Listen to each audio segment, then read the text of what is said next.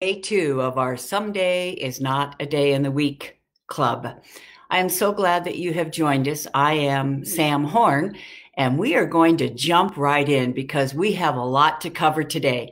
Now, I hope you have paper and pen in front of you because I'm going to be asking a lot of questions, and then we will be posting on our Facebook page our happiness interview so that tonight, perhaps over dinner or on a phone call or a FaceTime with a friend or family member, you can answer these questions and go deep into our topic of the day and our questions and action steps. So, what is our topic of day two? It is to remember and recreate golden moments. So, our topic is how to recreate and remember golden moments. And now, our quote of the day comes from Queen Elizabeth. And Queen Elizabeth said, "Good memories are our second chance at happiness." Good memories are our second chance at happiness. Now, I think it's not enough just to remember good memories. We want to recreate them. And that's what we're going to be doing today. So, whenever I have an event, we always take photos. And the reason is because I say photos are our second chance at happiness. And that when we take a photo of a group gathering or of a conference that we're at or a presentation that we give or a book signing, we can revisit that experience anytime we want in our mind, and we can relive it and have that second and third and fourth chance at happiness. So what we're going to be talking about today is to think about those happy moments. And once again, not just remember them, is to recreate them. So we have our success story, then we'll go into our action steps, and then we'll go into our questions. We actually have two success stories today. And the first one is about a significant birthday that I had a while back. And on this birthday, my friends honored me with the birthday party at the National Press Club. I can hardly express what it meant to me to have longtime friends fly in from around the country. My son Tom was there, and my son Andrew was there, and friends that I had gone to college with, and friends that I had worked with at Regency Racquet Club, and friends that I knew in Hilton Head, and friends from my mastermind. And Mary Loverty and Denise Brousseau hosted this event, and they put on a "This Is Your Life" experience for me. And for example, one of the questions was, which of these is true? That Sam played tennis at the White House and the Ford's golden retriever Liberty stole the tennis balls? Which of this is true? That Sam actually used to give her sheep gum in the showmanship classes at the 4-H County Fair in Santa Maria? Which of these is true? That Sam taught horseback riding to the Disney grandkids? Which of these is true? That Sam has held her hand under the very same water pump where Helen Keller said her first word? Well, all of them are true. What a delight it was going down memory row and recreating these golden moments with friends and family from throughout my life. So the next day after this National Press Club event, we were having a dinner around the house, and my good friend Judy Gray was in the kitchen cooking a meal from scratch. And we were sitting around the table once again, recreating memories, remembering all of our golden moments. And one of the people at the table was talking about shamans. And she had just come back from the pyramids, and that she had met a shaman there. And one of our individuals was an atheist. And she said, "I just don't know what to do about shamans." And Judy pipes up from the kitchen, "Just don't squeeze them." Now, that's a dated reference. Hopefully some of you know what that means. And then one of the people at dinner said, let's go see the movie Midnight in Paris tomorrow. So we all went to see the movie Midnight in Paris. Now, if you saw that movie, you may remember that Owen Wilson is the lead. His name is Gil. And he and his fiancée go to Paris. Now, Gil is a writer. All he wants to do is go to the great cafes of Paris where Ernest Hemingway and F. Scott Fitzgerald and Salvador Dali and Gertrude Stein used to hang out. And all his fiance wants to do is to go to parties and buy things and shop. And so one night he's out on his own and he's walking the streets. He's thinking about this novel he's trying to write. And all of a sudden, this clock strikes midnight, and up rolls this classic Peugeot car, and out steps F. Scott Fitzgerald and says, "Want to come to a party?"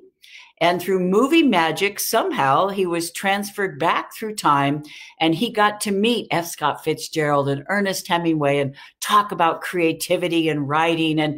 And toward the end of the movie, a young woman in the movie finds out that Gil has time traveled.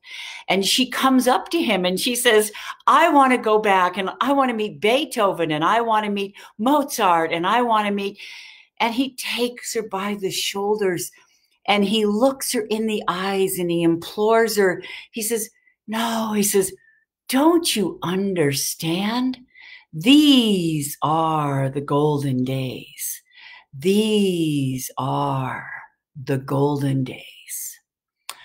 Our epiphany for today is that even if these are not the golden days, we can create golden moments. We cannot control much in the midst of COVID and coronavirus. We can control that. So we are going to reverse engineer golden moments in our life. We're going to extract the common themes, the common elements of that, and then talk about how even in these unprecedented times, when so much is uncertain, how we are going to create a golden moment every day, because that is within our control. Now, I told you there were 2 success stories, so here's the other success story. I had an opportunity to speak at NASA Goddard Leadership Center and Leadership Series. One of the other speakers was Ben Zander. Now, by the way, if you are not already familiar with Ben Zander's book, The Art of Possibility, or if you've not seen one of his talks on YouTube, please do yourself a favor. Of all the speakers I've met in 30 years, Ben Zander is probably one of the most eye-opening, inspiring speakers because of his message. And here's one of the things he said. He is a symphony conductor. He has taught music around the world. He is renowned for his ability to share the joy of music so that other people feel it as well. So at the end of the interview in the Q&A following his keynote, he was asked what success meant to him. Here's what he said. "Success is not about wealth or fame or power. It's about how many shining eyes I have around me." Isn't that an interesting definition of success or of happiness? How many shining eyes we have around us? Once again, I'm really updating the book to make sure that it is relevant to these unprecedented, stressful, uncertain times when we cannot control a lot, where there is a lot wrong. And I'm trying to share how we can pivot our mindset and, to the degree possible, focus on, take responsibility for being proactive in the midst of a pandemic. And 2 of the things we can control is on a daily basis is to recreate a golden moment so that we have something today that made us happy, that not only put the light on in our eyes so that we have shining eyes, it's how we can step up and give back, how we can serve other people so that once again, to the degree possible in a world where we cannot control much, we can control this, and that is how to give ourselves and others shining eyes and golden moments, even if these are not golden days. All right, now here's the action step. Here's how we do it. On your notes, please have fresh piece of paper and please have 3 columns. So on your notes, go ahead and put 3 columns right here. And on the left column, please put remember. At the top of the column, please put remember. We're going to actually talk you back through growing up, the places and the relationships and the times. And we're going to identify some of your golden moments where the light was on in your eyes, where you had shining eyes around you, those memories when you think back about your life that are your highlights. So we're going to remember those. In the middle column, please put elements. We're going to extract the elements of those golden moments to figure out what made them so special, what made them so memorable. Why, out of the hundreds of thousands of millions of moments that we have, do these pop out? They're top of mind.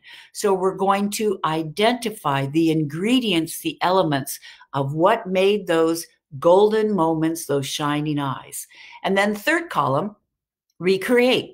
We're going to talk about how right here, right now, even in the midst of everything that's going on, we remember what gave us those shining eyes and golden moments. We have identified exactly what contributed to it. Now, how can we bring more of that into our life right now? So let's go back to the first column. I'm going to ask some questions.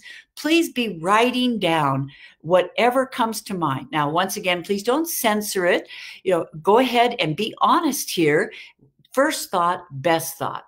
So first, let's talk about age. And once again, you're writing while I'm asking questions. All right, let's think about under 10. All right, did you have a birthday party, a fifth birthday party? Did you ride a horse for the first time? Did you have a family vacation that you remember? So what is a golden moment where the light was on in your eyes? Maybe it was the first time you sat down to the piano and made music. Maybe it was a time where you rode a horse for the first time. So under 10, what is a golden moment, or what is a time the light went on in your eyes, or you had shining eyes around you? All right, let's look at your teens, okay, your junior high and your high school years. Once again, maybe you met the love of your life when you were 16 and you had a great first love, and that was a golden moment.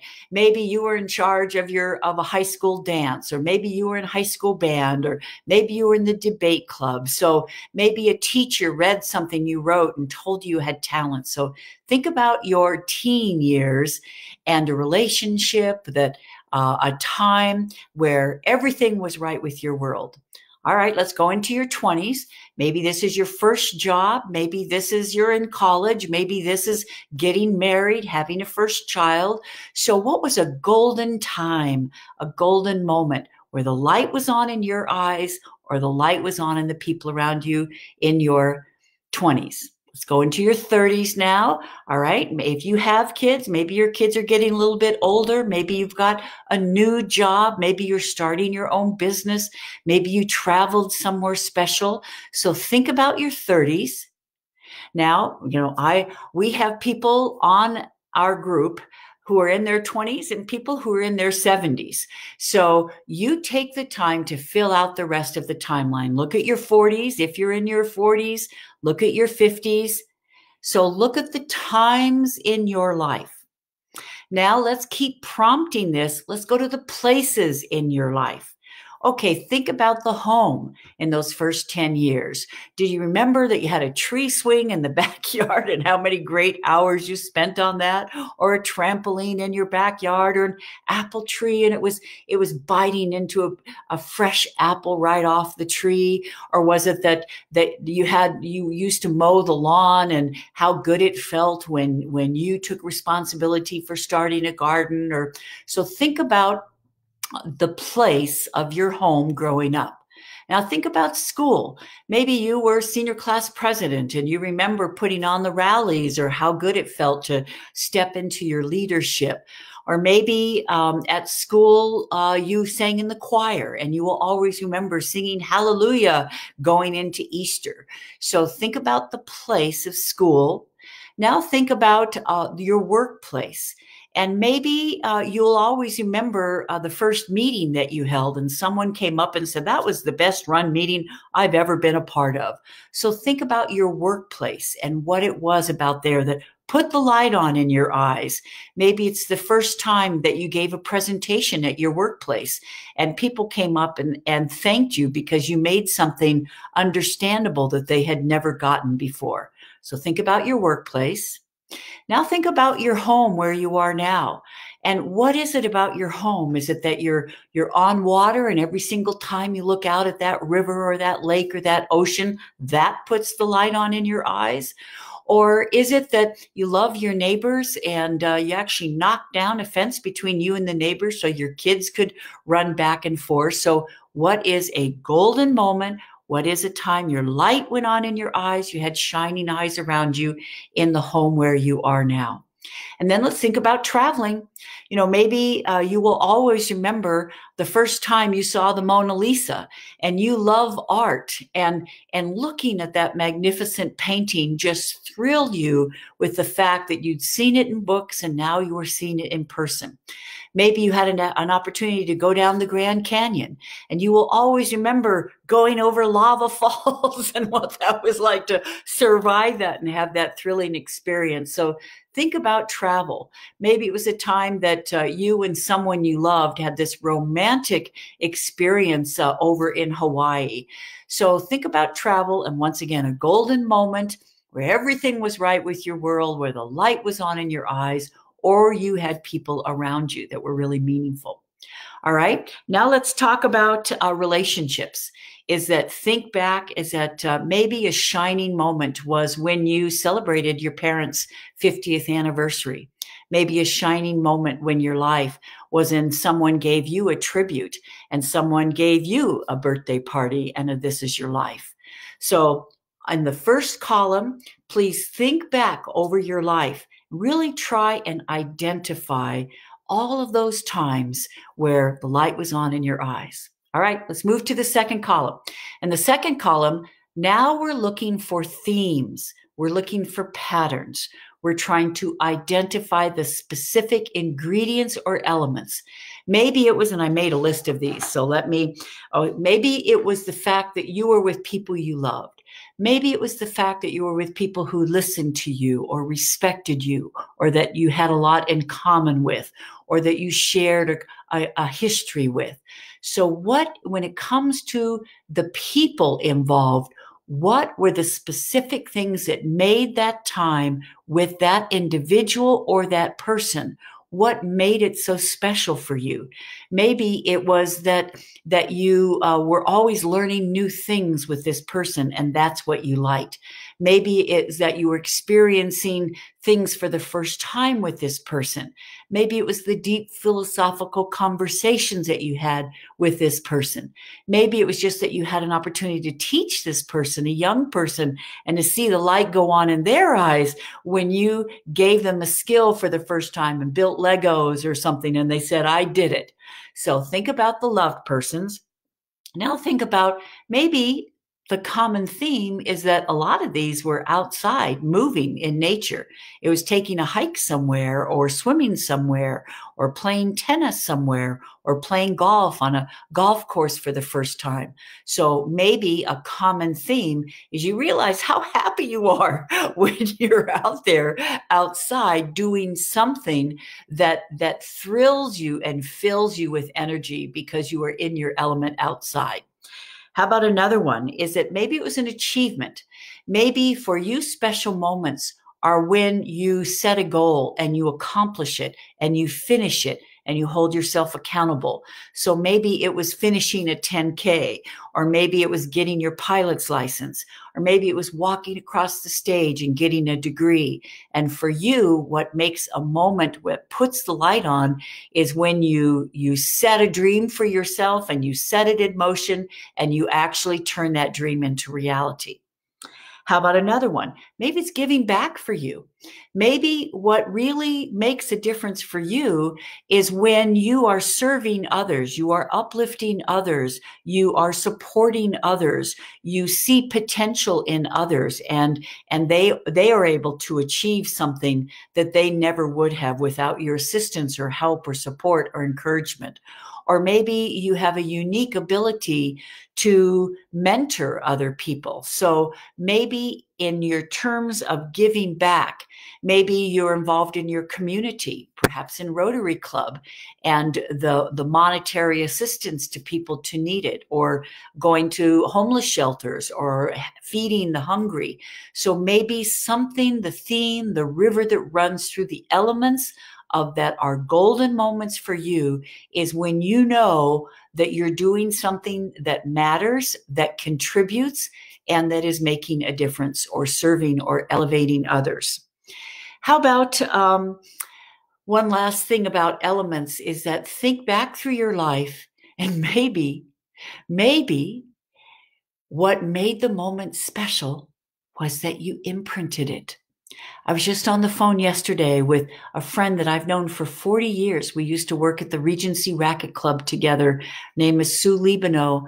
And when we were going down memory row and in the midst of what's happening, this is what we can do instead of focusing on what's wrong, is to remember and recreate what's right.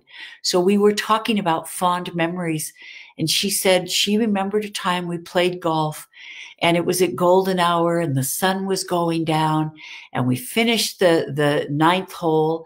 And I said, let's just look around for a moment and let's just imprint this. And she said that we took a pause, that we actually absorbed it, that we didn't rush by it, that we didn't just hole our putts and put the flag back in and walk off the course and have a cold one. It was that we looked around, and what made that moment special was that we imprinted it so we could go back in our mind and relive it so it could be as if it happened yesterday. So now you've got your elements. Now let's go over to how to recreate.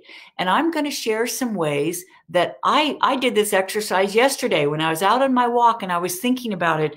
And here are some ways is that with loved ones, even in the midst of COVID and coronavirus, I was FaceTiming with my grandson, Hero, and my son, Andrew and Mickey yesterday. And Hero had his first yoga lesson at age 3.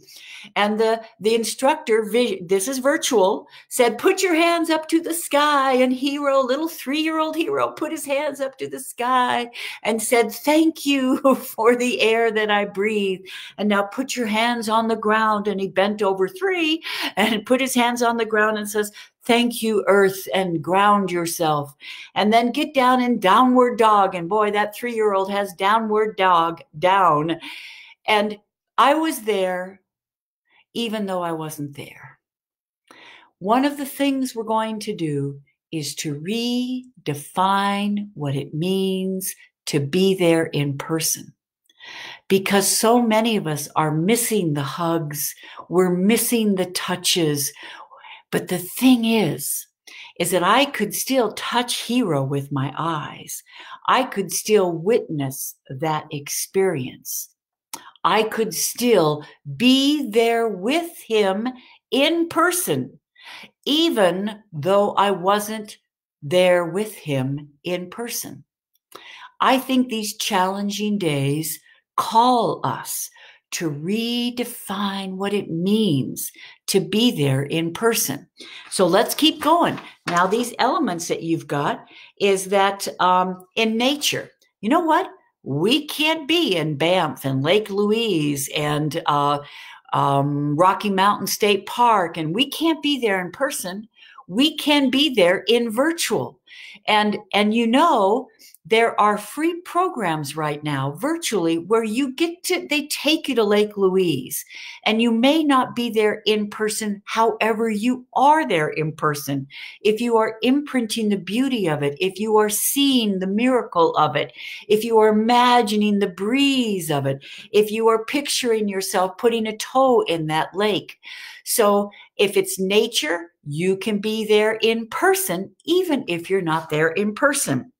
If it's giving back, Boy, can you give back right now? There are ways that we can support a neighbor by walking their dog if they're not feeling well. We can support a neighbor by maybe asking if they need things at the store and either bringing it themselves and leaving it on their door or arranging for it to be delivered personally. We can give back by thinking about a healthcare worker or someone who is going into an essential job and perhaps giving them a gift certificate so that they can have a meal from their favorite restaurant delivered when they get home. Or what is a way that we can give back virtually, even in the midst of these stressful times? If sports, you're thinking, well, I can't get out and I can't do my favorite sport, or I can't go to the gym. Well, perhaps you can watch Master Chun Yi Lin, who's giving free half-hour Qigong programs every morning. Perhaps you can dance with Daybreaker with thousands of people from 60 different countries. Perhaps you can, Peter Sterios, who runs Levity Yoga, is doing half-hour free yoga every morning. So maybe you can't go to where you would normally go. However, perhaps you can still be active. You can still work out. You can still exercise in community, and you can be there in person with other people, even if you're standing in your own living room. All right, now we're going to switch gears here because, boy, do we have a happiness interview. Now, I'm going to put this up on our Facebook page, and I really hope that you print this out and that who is someone you really enjoy, and you carve out half an hour sometime in the next few days and interview each other with these questions. And the reason is, and let me ask something of you right now. In the Someday book, this is called the Happiness Quiz. And I keep hearing from people that happiness doesn't seem very relevant right now, that there are people struggling, there are people suffering. And especially if we think that happiness is happiness, joy, joy, it almost seems irresponsible or irrelevant or insensitive to even be talking about happiness when there are people who are having such difficult times. So I'm asking you, what is a synonym for happiness? Instead of talking about a happy life, what is a term that is relevant and meaningful for you? Maybe it's to have a meaningful life, a purposeful life, an aligned life. So please share on Facebook, what is your synonym for happiness? And as we go through this course, if that word happiness doesn't work for you, then what does work for you? So here are these questions. Once again, we'll put them up on Facebook. And I have done this with my sister. And of course, I've known my sister longer than anyone I've known in my life. And this questionnaire brought out revelations that we had never discussed before, revelations that we were not aware of before, and revelations that gave us insight into our life that we have been able to apply, that not only brought us even closer, that it helped us have the quality of life that we wanted because of our answers to these questions. Okay, here you go. I'll go through them fast. Remember, they'll be posted on the Facebook page so you can print them out and conduct your own. Okay, number 1, on a scale of 1 to 10, how happy are you currently? Remember, instead of a happy life, how on a scale of 1 to 10, where are you in terms of leading a meaningful life, a purposeful life, a mindful life, an aligned life? What's your word? Who and what is contributing to your happiness? Who and what is compromising your happiness? Why? Question number 1. Question number 2. What was your family like growing up? Were you a happy kid? Why or why not?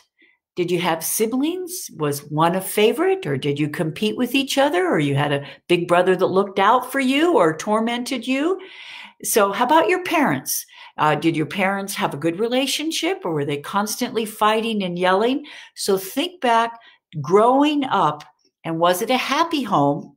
What was modeled for you, or not so much? All right, let's go into sentence 3. Fill in this sentence. If it wasn't too late, I'd what? I'd start my own business. I'd search for my soulmate. I'd write a book. Do you feel it's too late? If it weren't too late, I'd blank. What if it wasn't too late? It's one of the things we'll be talking about tomorrow. All right, let's go into 4. Who is someone you know who is happy? Once again, substitute your word that is meaningful to you. Who is someone who is leading a relevant life? Who is someone who's leading a meaningful or purposeful life? Who is someone who is leading an aligned life? And now, why do you say that about them? What is it about them that causes you to think they're happy or fulfilled or they feel they matter? All right, let's go on to 5. If I were to right size my life and stuff, I would let go of what? Now, we have a whole day on this. If I were to right size my life, what would I let go of? Maybe you let go of that big house and maybe you've got empty nest syndrome right now and your kids are off and you still got this big house and you realize you don't need it. Maybe there is clutter that every time you look at it, it is dispiriting you. So what would you let go of? All right, number 6. What's preventing you from doing that? What's preventing you from releasing it or quitting it or getting rid of it or cleaning it or clearing it up? Now, once again, we have a whole day on the impact that stuff has on us and how we can maybe let go of some of that stuff to free up time and space and energy for things that might be a little more important. All right, number 7, finish this sentence. Money is blank. The root of all evil, the root of all happiness is not so important to me, is I never have enough of it. Okay, so what is your default feeling about money? And now, how is that contributing to or compromising your happiness? All right, let's keep doing. Let's talk about your body. 8. Let's talk about your body. Are you fit? Are you vital, physically active? Are you sick? Are you in pain? Are you feeling lethargic and unenergetic, or you have health problems? How is that affecting your happiness? I will always remember when Oprah was at the height of her powers and had started a book club that had changed the publishing industry and had her school over in Africa, and millions of people were watching her every day. And she described herself as self-loathing. Self-loathing. All of that in her mind at that time didn't count because she was so unhappy with her body. How do you feel about your body? And is it helping or hurting your quality of life? All right, let's go on to 9. And I know we need to wrap it up here. So number 9 is, on a scale of 1 to 10, how fulfilled are you by your work? What do you like about it? What don't you like about it? Are you in the right job or right career? Or maybe you don't have a job right now and your career went away when the coronavirus moved in. As if we are defined by what we do and we don't like what we do, it can be hard to have a happy life. The good news is we have a whole day on how to combine our passion and profession so that we like our work. And if you're thinking, what if I'm retired? Guess what? We'll talk about how even if we're retired, we can still identify the elements that help us feel productive, generative, that we're making a difference through our talents. And let's wrap it up with question 10. And question 10 is, have you ever had a calling? Is there something you felt you were born to do? Did you pursue that or did you abandon it? And how has that impacted you? Did you know growing up that you wanted to be this, you wanted to do this, and you were told it wouldn't earn the bills, and so you gave it up, and it's a major regret of your life? We'll be talking about how maybe we can bring that calling back in our life now, not later, and how that can put the light on in our eyes. So those are the questions. We'll put them up on the Facebook group. Now, by the way, the question of the day that was submitted on the Facebook group is, I'm a travel writer. My passion and my profession just went away. I can't do them anymore. That's not an option. Guess what? You can be a virtual travel guide. Is that right now, instead of having to be over in Australia, you can look up maybe the 5 most interesting places in Australia. You can be doing Facebook Lives.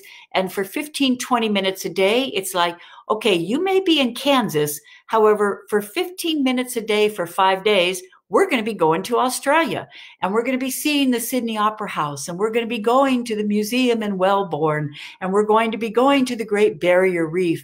And so even though you can't travel in person, you can be there in person, and you can be a docent and a curator, so that whether it's 15 minutes a day, 3 times a week, people can travel vicariously, even if they're sitting in their living room. Tomorrow, we're going to be talking about how to adopt a sense of urgency. John Cotter out of Harvard said, do you know what the number 1 prerequisite is for change? A sense of urgency. That's what we'll be talking about in day 3. My name is Sam Horn. Once again, I am so glad you have joined our Someday is Not a Day in the Week group. And please be answering these questions and thinking about how you can not just remember the golden moments, not just remember the time you had shining eyes and so did the people around you. You're recreating it right here, right now. See you next time.